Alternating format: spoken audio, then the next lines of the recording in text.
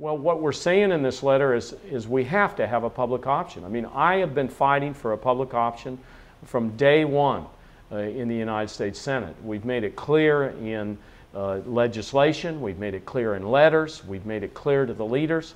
We've written this letter, we've said to our leaders in the Senate, put a public option in there. We have to have one. When you're talking about health insurance options, let's talk about New Mexico.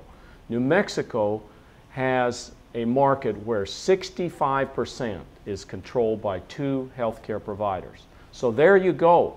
There isn't real competition. There isn't choice. There isn't a motivation to push the costs down.